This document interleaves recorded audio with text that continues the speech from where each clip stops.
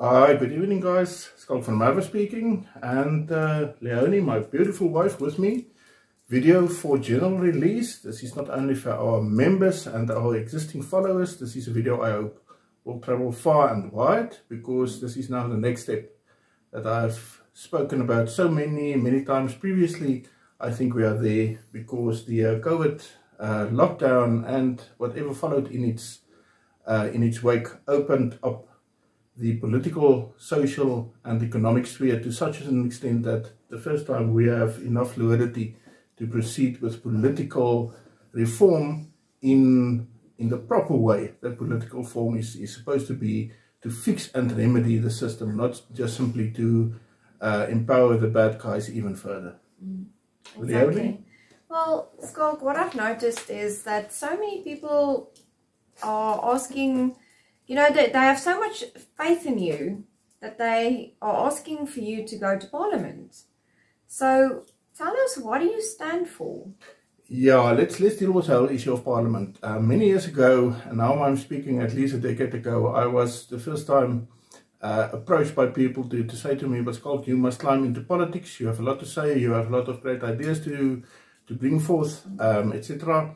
I made it very clear from then on, even until today, that I'm not here to be elected into political office. I don't like politicians. I don't think our political system in any way serves the interest of the people of this country. So I have never seen myself as a politician. A politician, anyway, is a person who makes his living out of politics. I've never made my life or my livelihood out of politics. So I'm not a politician, please. I see certain of my enemies try to run rampant with the idea that I'm now somehow positioning myself to be a politician. I will never become a politician. I want to be the bugbear of politicians. So yeah, let's get that out of the way. However, it is also true, and this is the third time that I've spoken about this in public, that people, especially now after the COVID so-called pandemic, and everything that we did yourself was always part and parcel of the fight back. Many good people out there were part of the fight back. We stopped the evil in its four tracks, and now people are looking for further leadership and further programs so that we can counter any repeat by the powers that should not be in future. And yes, I've been approached now several times relating to the issue of Parliament. I'm not yet fully sold on the idea. There's various reasons why not. But yeah, it's a fact that I will have to deal with in the coming months. Whether I do stand for a elected political position, I don't really know if that's the way to go, but we must go into the political sphere of our society now with urgency and a lot of hard work and, I think, determination to turn things around now, because we're never going to have that opportunity again. In my opinion, it is necessary, because we all know that you can make a difference. Thank you, my dear. Thank you for what you're saying to me. Okay, what do I stand for? You have quite a few questions, and you popped that question the last time we were on video. So, my dear, the floor is yours. If you have questions, then ask it, and let's see how far we get with this discussion. I also, in the wake of this video, want my followers and non-followers to critique and to give ideas and to discuss the issues and guide me. And positive critique, though. Yeah. Look, we're sitting with a bunch of total lunatics trying to do damage. We've had that for many years previously. It's nothing strange, it's nothing new. So it's not really making any effect on me. Unfortunately, it's starting to boil over. It had already boiled over into our real lives outside of social media, but that is being handled through the legal process very effectively. So I don't even want to go into the extremely effective measures that's already in place, and then secondly, most importantly, also what is now coming up in the very near future. So I don't want to divulge too much at this point in time, relating to that. Yeah, people, look, critique. There's this notion out there that the moment a question is asked of me, I will block you, or I will come down on you, or fight with you, whatever. I block on social media. I block troublemakers. I block known agents of state. I block known agent provocateurs. Those people are not our people. They are here to disrupt. They are there to cause division, to make people fight amongst one another about politics, about religion, about anything, even language, even anything, whatever can be utilized to split people up. They are there. So if a person comes to me from that milieu, then bye-bye, there's the door.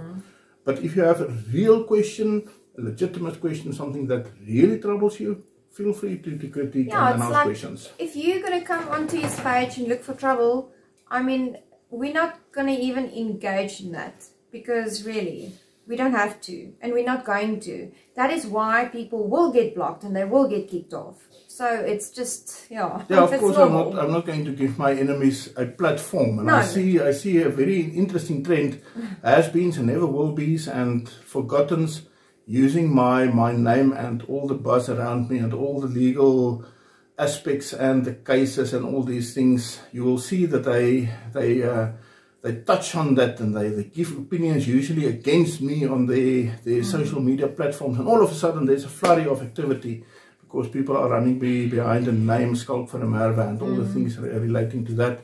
It's just for those people to boost their dead social media platforms. I'm certainly not going to give my platform to those people to further then abuse, because it's abuse. If you can't build your own following, then come and sponge on my name. But okay, I don't want to speak about the negativity tonight. I want to speak to the people out there so that they know what, where, how, who, all those important things. So, to come back to our first question, what do you stand for?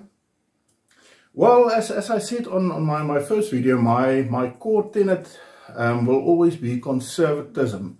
I'm a revolutionary conservative. If that's in any way possible, I don't know.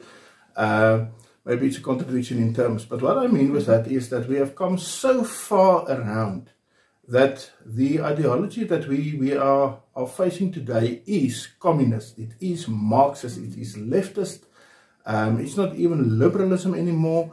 It's very close to what is in place in a communist country like communist China. I see that our president himself and many of the executive of the ANC belong to the South African Communist Party. The main opposition party to the ANC, the DA, is by its own standards what it's called a social democrat party. Now, social democracy is just the small, lesser scary brother of communism. I'm against that. I'm the guy on the other side of the spectrum. So if you want to call me then a conservative, then I'm a conservative. But I'm also revolutionary in my way of thinking, because I realize time has run out. The time of evolution and to put things in place through gradualism. The time has passed. If we now overhaul the system, we overhaul it quickly. We do it within a space or a time frame of 3 to 5 years. We can fix this country. We can fix it. Definitely. I think the leader of what is that Muslim group? They always do the charity work.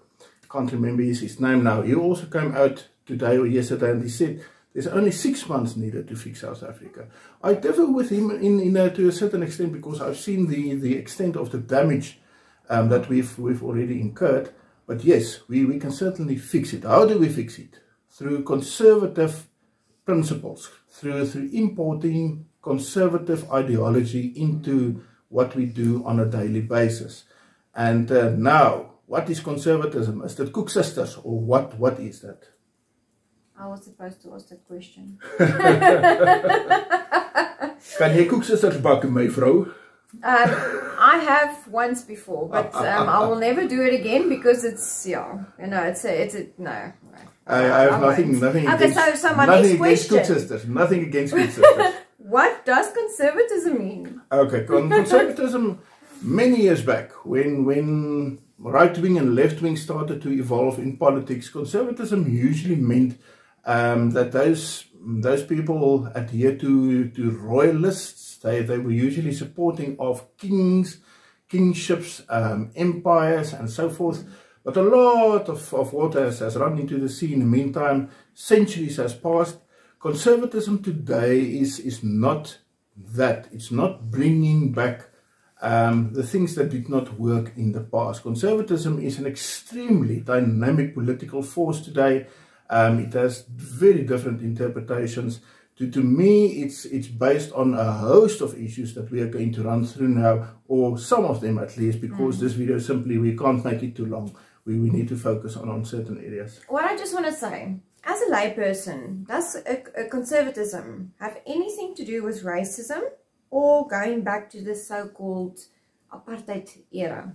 Okay, that's a very key question in South Africa. And the simple question is no. People always think that conservatism in South Africa by necessity means that now you want to return to forced segregation of people, to what was called by the British a separate development by and segregation. Later on, the Nationalist Party coined the phrase apartheid. I think they were very stupid to give the system a name. They should just have enacted certain legislation and had it run its full course, not making it an ideology and then all the supposed and real evils that was coupled to it. So no, conservatism has nothing to do with race per se. It has nothing to do, it's definitely not apartheid. Apartheid in fact was a little bit the opposite of conservatism for many reasons, but that's a very scientific analysis we're not going to have to do here. So the short answer is no, it has nothing to do with race. In fact, surveys amongst all South Africans of all races and backgrounds show that more than 70% of South Africa are actually conservative in their thinking. They think about family values, they think about gun rights, about personal safety, about constitutionality, about rule of law. It's part of how they perceive the real world to be, which makes them conservative even if they don't realize it. Now, there's a very interesting thing about that. Also, 70% of South Africa did not vax. So can you start to see the correlation between what people think through ideology of politics versus what they do in real life? Yes, we can actually see it now becoming a reality in front of us. I also said on my other video, it's very strange to me that many of my liberal acquaintances, those people that found themselves to be more to the left, slanted to the left, has come over totally to this side. They've become even more conservative than many of my traditional conservative brothers and sisters. Many of them have drifted to the center because they realize, well, the enemy is not necessarily the black guy or the yellow guy or whatever guy was previously pointed out by the media to be my enemy. They realize there's a much bigger enemy who's the enemy of us all, and that person or that grouping needs to be fought. Yeah, well, I must say, I can see it through the clients that you help. So yeah, now that came as quite a surprise because, okay, I would say about half of my clients are conservative Afrikaans in their background. But I have huge numbers of English-speaking liberal people, just simply standing on what was classical liberalism not very long ago, that was basically taken and made part of conservatism today. Individual rights, personal human rights, count too much to them to just simply go and put the needle into their arms. So a lot of English liberals are also my clients and have become actually my friends and some of my staunchest supporters. And different races. Different races. Many of my clients, and once again, who became later on staunch supporters, are not white people. I was always portrayed, even not very long ago by Rapport, Jana, when you said I said people must go and shoot policemen, you still refer to me as a right-winger. It's a albatross you wanted to hang around my neck. But it's not only you. People like myself are seen to be racist right-wing, right? And unfortunately, we're sitting with a heritage in South Africa. Two-tone, khaki, clad people walking up and down and trying to march in the streets under the influence of brandy. I see there's a lot of brandy being sold these days by certain people.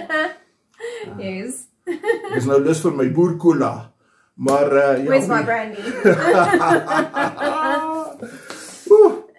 Yeah, it's interesting how people in the end show themselves to be themselves. Brandy and cola. Brandy and cola. Brandy and Coke. 3 liter Ford. Two-tone shirts. And I have nothing, once again, if you're a farmer and you do hard work, I have no problem with the way that you dress. I would also dress like that. I used to dress like that when I was still a farm boy because it's practical. Eh? But if you live in the city, you have nothing to do with a farm. Why dress up like a little farm boy with your little khaki clothes and your little boots and walking around like that? And you have to take everybody into consideration. I mean, because you see, that's the problem. That is where conservatism then fails, because it's seen to be conservative, to be a boertjie. Now, I want to touch on that. I really want to touch on that. When I go and I look at the old photographs, and we also looked at a lot of old photographs the last 2 to 3 weeks now, when we were going through cupboards and cleaning up and doing all these things.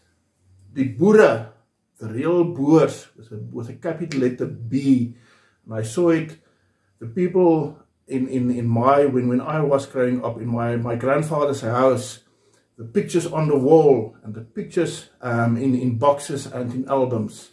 Daardie boere was trots. Hulle het kuspakke en sisrokke aangetrek, right?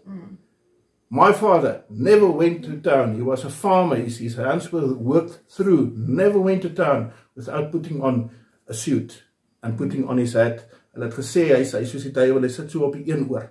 He used to put on his hat. They had their pride. Not the people that are now conservative boertjies. In actual fact, you, to a certain extent, boertjies with not a capital letter. you've become quite a liability for us. So conservatism, to answer quickly on your question, nothing to do with racism, nothing to do with race per se, and nothing to do with the image that the media try to portray of conservative Afrikaners as being people that speak like this, and they drink a lot of brandy, and they wear khaki. And that is beslis nie wat conservatisme is nie. I would also say it's not even about religion, because Definitely not. You must remember that we come out of a milieu in South Africa. Now, once again, South Africa is practically a Christian country, because 8 out of 10 South Africans still see themselves as Christian. Now, what Christianity is, it's very difficult for me to sometimes put into a little box to make it easy for me to understand, because there's so many denominations and so many ways of interpreting religion and Bible and so forth. But yes, conservatism also does not necessarily pertain to religion. There's always a Christian right, and they are supposed to be like people believing in flat earth and things like that. We're not people believing in flat earth. It doesn't matter what you believe in, as long as you have the same goal. Yes. Then we'll take hands. Yes. So once again, through the last 18 months, I've seen Muslim people standing up and fighting the evil. I saw Jewish people standing up, many Jewish people standing up, especially Orthodox Jews, standing up and fighting what was clearly the evil. I saw Christians doing it. I saw heathens, Germanic heathens, standing up and fighting. I see pagans fighting. I see people that were previously seen as to be Satanists, but they are not Satanists. They simply believe in different ways and seeing things. Sometimes it's scary to me. It's in a milieu that I don't know. It's because some people don't understand it. But once again, they were fighting the evil. Now, if you are fighting with me shoulder to shoulder against obvious evil, then you can't be evil. Or Somewhere I missed something. But yes, also it does not denote anything relating to religion. All right. What do you think is important to the people of this country? You tell me, you're a layperson. What is it that makes you scared and troubles you and make you feel unwelcome and no, it's just anxious? It's just the government, you know, who doesn't keep up the towns or the roads service or delivery. anything. Excellent. Let's start with service delivery. You're speaking of service delivery. When we speak of service delivery, why is this happening? Because we're sitting in a unitary state. And within the unitary state, we're sitting with a single party, the ANC. And on top of that single party, their brain trust is the South African Communist Party. So we're actually sitting in a Soviet republic. We're sitting in exactly the same position as the people in Russia pre-1991, when communism came to an end, practically came to an end there. South Africa is a one-party state. I've said it often, I'm saying it again, with all respect to the DA, and all respect to the little green men from the Freedom Front Plus, you count nothing. The Constitution of South Africa was created and was written as a winner-takes-all type of a situation. There's a lot of nice words and all kinds of processes, but the effective power lies with the party that has 50 plus 1, 50 seats in parliament plus 1 seat. That gives them 100% power in this country. So you have an opposition party going nuts sometimes in the media and threatening and going to court and having a lot to say, but hey, we're sitting in a failed state after 30 years, so if you were effective as opposition, then why did it happen? Exactly. Second question, if you were effective enough to lift the ANC out of the cushions, why has it not happened 30 years down the line in a failed state? We're the only country in the world where democracy has failed to such an extent that the opposition parties can't knock out the party that caused the state to fail. Think about that for one moment. So yes, service delivery is a huge problem for people. Why? Because we're sitting in a unitary state, a treasury that is controlled by the ANC and money being siphoned off to ground level, not to be utilized, but to be spent on salaries, bribes, and tenders that's not completed. And that is why nothing happens. There's no service delivery. Not even to mention to get through to them when you want to call them. I mean, really, it's a nightmare. Yeah, because there's basically no discipline. The state is governed on its inside by the trade unions. Now, obviously, the trade unions and the ANC government being reliant on the votes from the trade unionists are not going to hassle their own workers. So that is why the state service has basically come to a standstill. There's a few of the state departments, and here and there you will still find state departments that works excellently. But it's the isolated incidents. In general, the state and state-owned enterprises, Eskom, etc., is failing dismally, just simply because there's no real intent in having them achieve success. They are used as mechanisms by the criminal ANC. Remember what I've said so many times, the ANC is a criminal organization, it's not a party. It's just for the criminal organization, the ANC, to find a mechanism to siphon off money. That's the only thing. That is why we still have the state service that's usually or unusually blown up in the numbers of staff. And you have the failing SOEs into which billions upon billions are thrown, but without any success or remedy. I think I would also just like to say, you know, in the case of people voting for you, it's not like they're voting for you as president because you stand for self-determination. And self-determination is where people have, you know, they have control over their own area. Yes, yes, that's true. So that's one of the benefits. Look, people, at one stage, and I'm once again not going to step on too many toes, because then people drinking brandy is going to be angry at me. But yeah, we all know of everybody who wants to become president of South Africa. But not everybody can do it. I don't want to be president of South Africa, with the greatest respect. But I do want to bring the ideas of direct democracy to the South Africans. I want to bring the idea of self-determination of communities to South Africans. I want to bring the ideas of federalism, but I'm more a confederalist to South Africans. Now we're speaking real hardline politics. So what do I mean by all these things? Direct democracy is where you do not vote like at this present moment for a party, and the party has a list of candidates and you don't even know who's the person representing you. Because literally, if you ask me now, who's the councillor of the area in which I live, I don't know. And I'm very clued up on politics, right? Down in Henneman, my house there, when I'm there, I know at least it's Maxie. Everybody knows Maxie because she's been one of the diehards there. If you have a problem, you call Maxie. So I know who's my councillor on that side.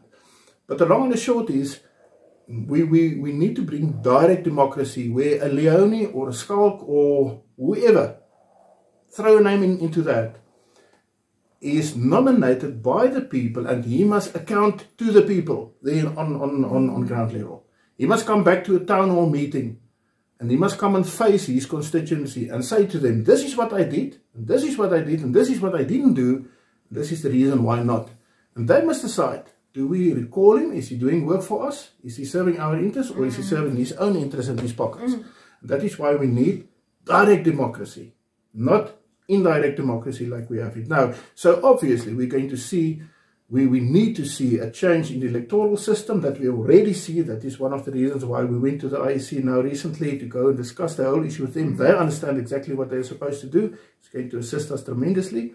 But we're going to have to also remedy it through constitutional means, where the constitution will need to be amended to make direct democracy possible, because one of the core tenets of the current constitution itself is direct democracy. But it has been overturned already, it has been captured already. Self-determination, section 235 says that certain communities, linguistic, religious, cultural, all those communities can have self-determination. They can determine their own affairs. I want to take it a little bit further.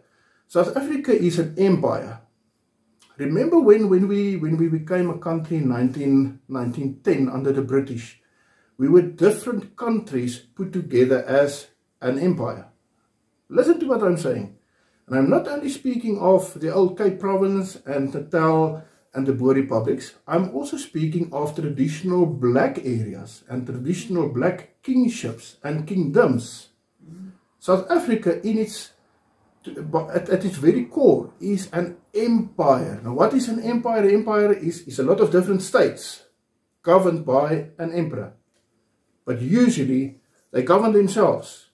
If you go and look at the Roman Empire, the Persian Empire, the Parthian Empire, the Macedonian Empire, the Empire of Charlemagne, Charles the Great, I can call you every one of the great. Genghis Khan, we know you can. the Hans, Attila the Han, the old Chinese empires, right? You found that people were left alone to govern themselves. And they have their own religion, and they have their own government, and even they have their own taxes. But then on top, the empire would sit to make peace. In Rome it was called Pax Romana, the peace of Rome. So as long as you were peaceful and you didn't challenge the empire and the emperor in Rome, then you were protected. The moment you didn't, they went and they smashed you. But that is what we need in South Africa. We need to see that we are in an empire of different nationalities, of nations, of cultural groups, of religious groups. And if you empower those groups, they don't become part of a grey mass of slaves. You empower them. You make them powerful. You're a proud Zulu. You're a proud Boer. Right? You're a proud Christian. You're a proud Muslim. Right? Then all of a sudden, a lot of the problems disappear that comes with the unitary state. Because in our diversity, our real diversity is our strength. Sometimes I go and sit with black people, and I listen to how they speak and how they solve problems. To my mind, being Germanic, coming from Europe, raised in a Western type of way, we think a certain way, we box things, we do a thing logically.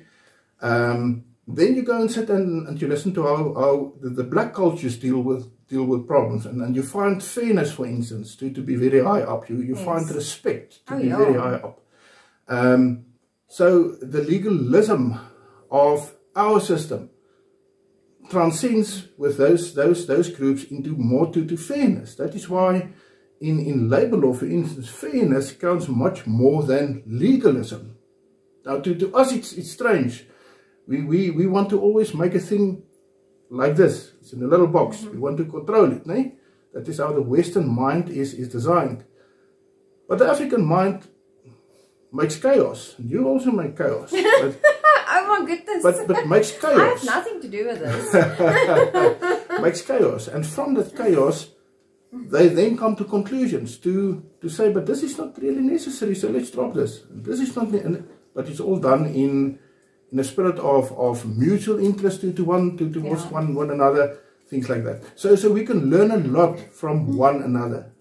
Muslim people, a lot of things are always said about Muslim people. I'm not pro-Muslim. I'm certainly not pro-fundamentalist Muslim guys running around as terrorists and killing people. I've never supported that. I will never support it, whether you're a Christian, whether you're a Muslim, whether you whatever religion. I will never support that. But I found that Muslim people sometimes are some of the most charitable people. You go to them and you say to them, we have this and this and this problem. Please solve it for us. And when you get back to them, it's solved. Whereas the Afrikaners, for instance, we come forward to say, no, ons gaan vir jou nou baie help. Nee, we're going to give you a lot of money to do this and that. And then 3 weeks down the line, there's nothing. And you keep on calling and eventually you give up. Yes. Of course, it was only talk. But okay, I don't want to become negative about things, but you get the gist of what we say. It's like when you treat people with respect, that's what they give you back. No, that's Usually. That's a fact. Okay, next question. In the case of an area being self-determined, who will keep the money in treasury? Okay. The whole idea of self-determination speaks about who control the finances of the state more than anything else. Self-determination is economically more than anything else. Because you can have the best state possible in terms of ethnicity, of culture, whatever, but if you can't put government on ground, then you're wasting your time. Okay, so the most crucial thing in coming years will be to take control over the flow of our own money, tax money, right? What happens at this point in time? SARS, which is, I don't know if you're even aware of this, is not even formally part of the state, it's an agency working for state. But you pay your tax over to SARS. SARS take a certain percentage of that money for them, because it's a business, and the rest is dumped into a treasury that is run by the central government. And from the treasury, they then allocate certain monies back to ground level. It's siphoned down the system, but eventually it never reaches ground level. That system must be turned upside down. The money of the community stays in the community. Yeah. It's as simple as that. So if you have the self-determination in your area, in your municipality, you keep your finances. Now the obvious question then arises, but you will have rich areas and poor areas. There are some areas that won't be able to look after themselves, whereas other areas will have surpluses. Yes, we will have to find a practical solution of moving money also to become equitable between societies. We must be very, very careful of not hoarding riches in one place, and a lot of other people are literally starving and doesn't have bread to eat. Because that's actually my next question. I mean, say there's a poor area who succeeded in getting self-determination. How will they be able to govern themselves? Yes, and that is what I'm speaking about. So in the end, we will have to go and redesign the finances of state to such an extent that money is kept on ground level, but where there's a surplus, that money can be utilized in a better way in national interest. But once again, the people giving must see where their money is going. You can't go and build a JoJo tower for 10 million rand, right? Or built a bridge. Yeah, I just wanted to say that. I mean, you're stealing my thoughts. Okay, yeah, but anyways. That bridge that was like 4 million, I 4 think. million or something. Yeah, and ridiculous. It's like I can do it in my backyard with a few bricks and the bag of cement. But the tender was 4 million and they did it. Sasolburg, many years ago, we had an incident where a simple tap, broke on a traffic island, and tenders went out, and in the end, the lowest tender was R250,000. R250,000 to fix a tap. How do you fix a tap? You screw it open, you put in the new washer, you screw it back, and the tap works. R250,000 for that. Now that is wasting money. Yes, exactly. That is wasting money. No, it's more than wasting money. And if we had self-determination and direct democracy, the community would then, at the first town hall meeting, stood up and said, why did you waste our money on this? What happened here? And somebody had to answer to them. Yes, definitely. Okay, and then I also want you to explain the difference between a unitary state, federal state, and the confederation. Okay. I see a lot of people are speaking of South Africa becoming more federal. Now, here's the very interesting thing. Our constitution is already a federal constitution. I don't know if people are even aware of that. It is written in such a way that provinces have certain powers and municipalities have certain powers.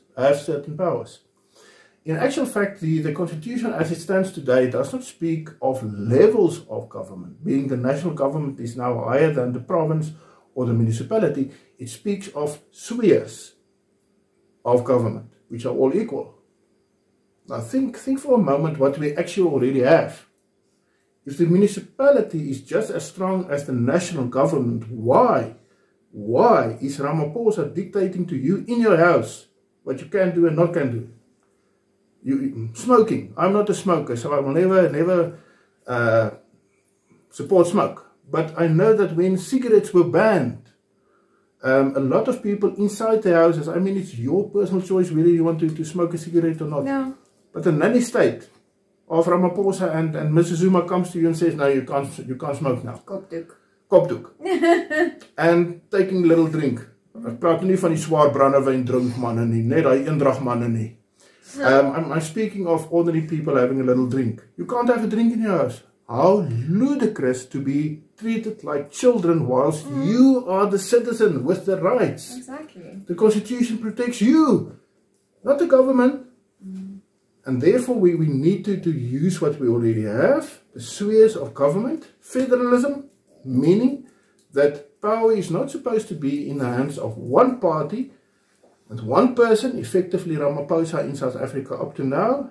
In the very near future, I foresee that Ace Magashule is going to play a very crucial role. Be very careful. I've been warning about this for years now. That is not what we need in South Africa. So federalism is where the provinces, as they are today, are given more powers. We see it down in the Western Cape, the DA having this little attempt there. Very soft attempt to get policing into their sphere of government, while actually they have it already. It's just a ruse, it's just to get votes. But why only police? Why not all the powers of state? And only giving a little bit, that little bit that's now in national interest back to the national government. That is how it's supposed to work. So that is federalism. I'm a confederalist, where it goes even further, where you have self-determination of peoples and of areas where they govern themselves 95%. And it's only those real, very crucial aspects which are governed by a very small government on top that acts as a national, let's call it an empire government. That is what we need in South Africa, because that is going to stop the ANC sitting in an office in Pretoria ruining the entire country. That is the only way that we're going to stop that. By taking federalism and building it further down the line into confederalism, where communities look after themselves, handle their own finances, safety, have freedom, security, have their own say, have freedom, govern their own education system, everything. But just for instance, defense being something for the confederal government. National economic policy, things like that. The really high up few things that needs to be in the hands of government. Yes, one of the other things I know you want to ask a question. Government should be as small as possible. That's what I wanted to ask you, actually. Okay. It's what role will the government play within self-determination? Yes, now people are going to say, yeah, but Schalk, you can't even choose what political system you belong to. I'm also an anarchist. Now, anarchy is sometimes seen as chaos, but if you really go and look what the anarchists believe in, they believe in government so small as possible, even to the extent where there is no government, right? And that is what I also believe. I believe that government must be as small and unobtrusive as possible. It must have so little power as possible. Yes. You can't have, like at the beginning of lockdown, the chief of the army coming on national TV and saying, "Nee, ons gaan vir hulle gaan skop en donder." You can't skop and donder citizens. We pay your salary, you bloody asshole. Sorry, pardon my French. No, it's just a little message coming through. Okay, so we can never have that. That's folly. It's pure folly. We're not supposed to ever have that in South Africa. Okay. Government must be as small and unobtrusive as possible, because we are all adults living in this country making the decisions. Hopefully, sometimes children do, but I'm speaking now in general terms. Okay, my dear, you have a last question, you said? Yes, my last question is, please explain to us the gun rights and the rights to personal safety. Yeah, people following me for a long time, you've seen that I've been very active, but I don't want to step on toes, because there's already very well established and very effective gun ownership associations and hunting societies in South Africa. So I don't want to be seen to come and capture you. Sometimes people tell me, but Schalk, your finger is into everything and all the pies, and you want to control everything. That is why I'm standing on the background. But I'm fighting very hard for gun rights. Now, why gun rights? Why the right to possess and own a firearm? It's simple, to protect yourself. Yes, but it's not only to protect yourself. If you have a vigilant armed citizens force, number one, criminals run away. Number two, foreign parties are very scared to come and attack you. The United States will never be attacked. They will never be attacked. They will be undermined, and their government has been taken over. But you will never find a Chinese army landing in California trying to take over the United States. Why? Because there's more guns than people in the United States. They know every citizen, and there's lots of them. There's about 150 million of them who declared themselves previously as patriots and willing to even defend from internal enemies the state, right? So secondly, the enemy will never come to you. You're like a hedgehog or a eystervark. What is that? What is that? A porcupine. Yeah. So the enemy will never come. But here's the third one, and this is actually the most important one for me. A strong force of citizens keep a government at bay. Yeah. This is what is important. What happened in South Africa during COVID? Strong arm government came because they thought that all South Africans have become docile and scared, and they can skop and donder us. Do no need. And then they realize, oh gosh, very little of our propaganda worked through the years. These people have not become soft. They've actually become extremely hard. And that is why the program of government flopped. It was not because of Schalk van der Merwe. I can never take the credit of deceiving. No, I will never do that, of the defeating COVID. But the whole program that was put on the shoulders of the Ramaphosa government and even paid for never came to fruition. Why? Because the citizen in the street opposed it. They told the government, take your needle and go and stuff it. where you want to stop it. It's not going into me. We can't do it alone. We need everybody else out there to help us and to stand together and do it all together. Yes, and I think that is what pretty much happened. At the height of the lockdown, I was never locked down. I drove around. I met her and I started to come and visit her during lockdown. Just to give you an indication, you don't bind me down. You don't stop me from going over provincial boundaries. I'm a boer. My family has been here since 1661. You're not going to tell me where I can travel and where I can't travel. So I'm a rebel. So I was never locked down. And during all my travels during the lockdown period, I visited a host of areas, rich areas, poor areas, white areas, black areas, to go and see how the citizens react. And it was very interesting to me to see that the average black citizen was actually quite rebellious about the whole thing.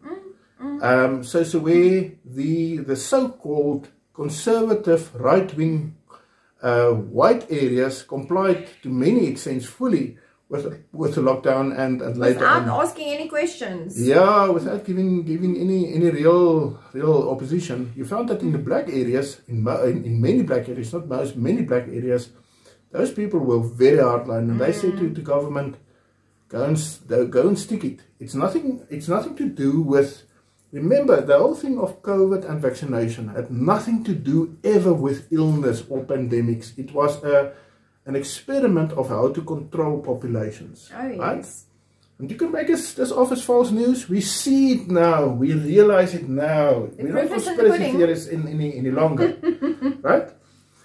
And what they found in South Africa was something that they never counted on. They found 7 out of 10 South Africans giving them a middle finger. Right, and that is why we need gun rights. We need citizens not to only, and listen to what I'm going to say now, have the right to bear arms like the Americans have, the Second Amendment. I want citizens to have guns and be trained in marksmanship and be trained with their guns like the Finns do and the Swiss people do. Because the moment that you teach a person those basic things about firearm ownership, responsible use, the responsibility coming with that, the pride coming with that, because you can defend yourself. It's a very basic, primal thing inside all of us. You empower a person. You can very easily see when people speak around a Braaivleis fire, who are the guys that don't have guns and have nothing to do with guns. They're the braggy ones that have shot the biggest gun and the biggest caliber, but they don't even know what it's. That they would speak of a revolver, but then they will speak about a caliber that goes into a pistol, and you're standing there like, gosh. It's like me trying to explain that. Gosh, that thing is going to blow up in your face. It's going to take your head off. But boy, if you think you shot it, then maybe you shot it whilst you were on the drugs or something. But be it as it may. And then you have the real firearms owners and those people trained in firearms and understanding firearms, and you can see the pride and self-controlling in those people. And that is why we need the right to bear arms, the right to bear firearms, to own firearms, to have training in that. I would propose even to go so far as to say that every citizen must be issued a gun. And they must be educated with They must be educated and they must be trained, and every 6 months or every 3 months or whatever, they must go to a camp. They must be given the opportunity to once again receive training, and we must make sure that they can properly defend themselves. Definitely. Here's the thing. Why don't we have school shootings? No, I don't want to go there because that can cause problems in South Africa. In the United States, there's a very interesting trend that the school shootings take place in areas where there's gun control laws in place. Why? Because the schools are undefended. Let's say in a given school in Texas, there's 20 teachers in that school and 10 of them carry on a daily basis. Do you think a crazy nutcase will go into that school and start shooting children? No. You will be gunned down within minutes. What happened some time ago?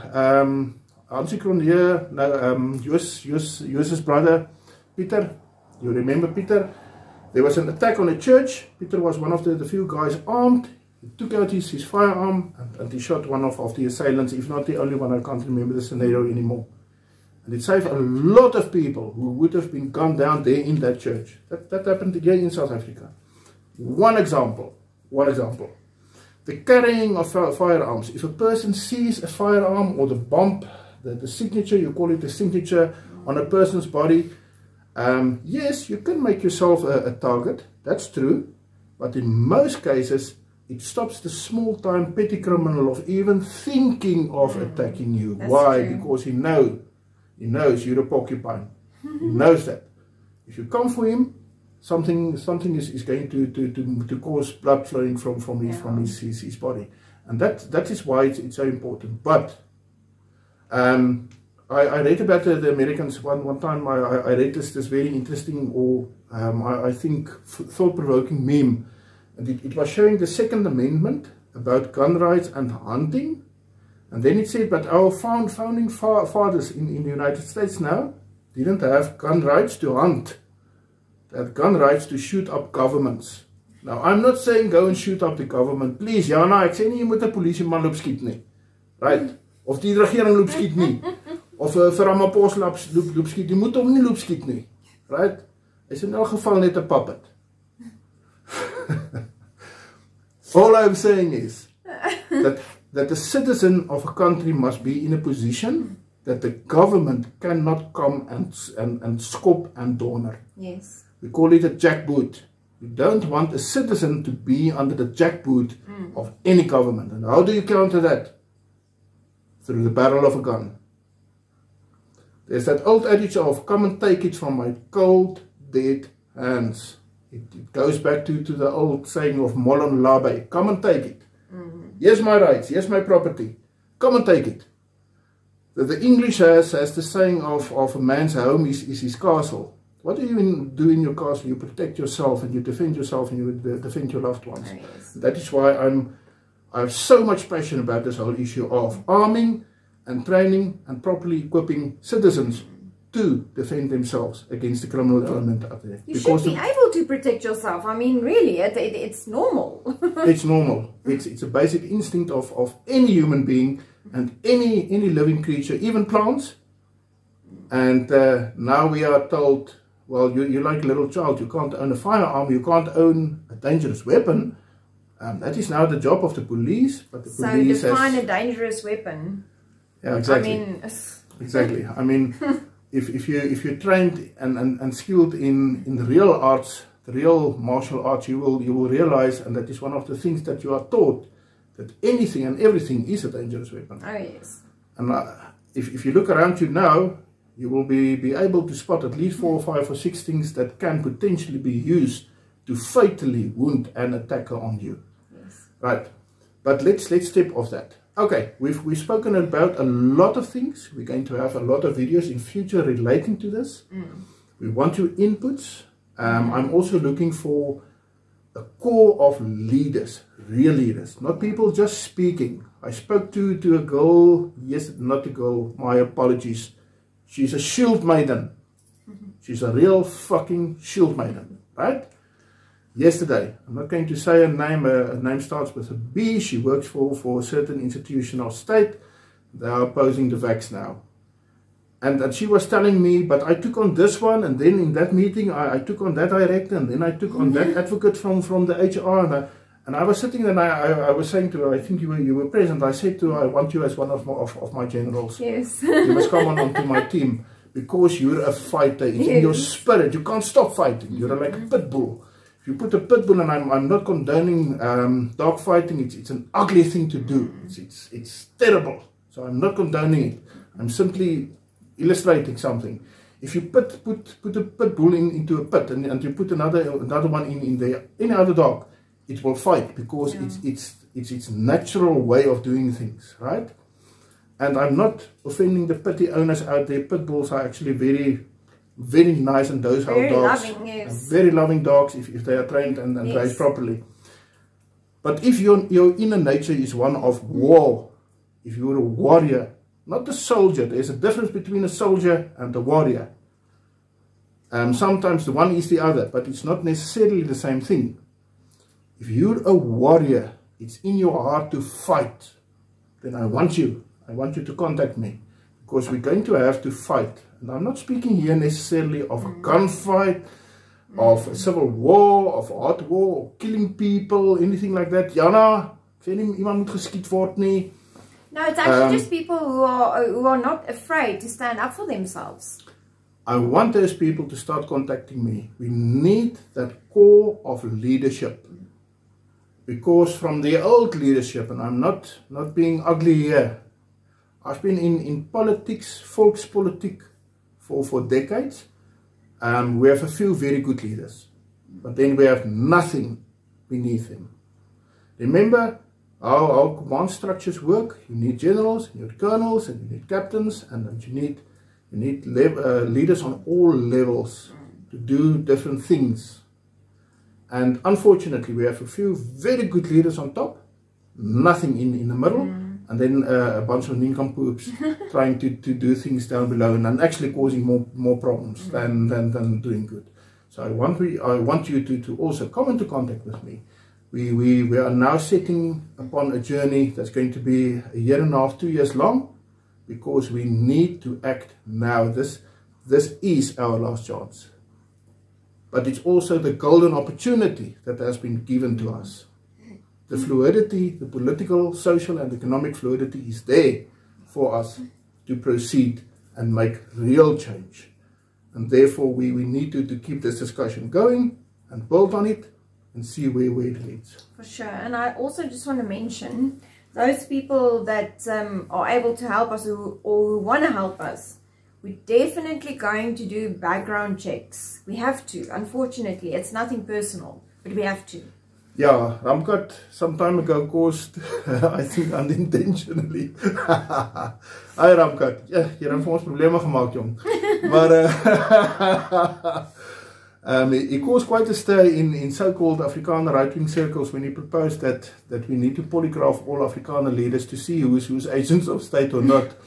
Then all of a sudden, it was people coming down on Ramkat like never before, and even people getting angry at me when I only made a video to tell Ramkat, but this is how you must do a polygraph test. But yes, we are definitely going to background check people. We passed the point where we can trust anybody. Unfortunately, we've seen, myself and Leonie on a personal level, and I think you as a nation have seen the last couple of months how we can be dropped by leaders and by the big men. And we passed that point, people. We passed that point. If a person is in this game for himself or for his self-worth or for whatever reason, not in the interest of our country and our people, then he doesn't have a chance. He doesn't have a position with me. Go. And you can't just go on people's word. That we have learned as well. Because people don't keep their word. So, unfortunately. Yeah, unfortunately. So the proof is in the pudding. It's about what you do about it. I love that. The proof is in the pudding. Yes. Yes. Go van lekker pudding. Lekker pudding. don't come and tell me about the pudding. Bring me the pudding. Yes. Right. Okay. Let's end off this video. Thank you so much. It's been a long video, but it's going to be the first of a series of videos. It's going to also go onto the Knowledge Hub in different smaller portions for you to download and listen to and whatever podcasting.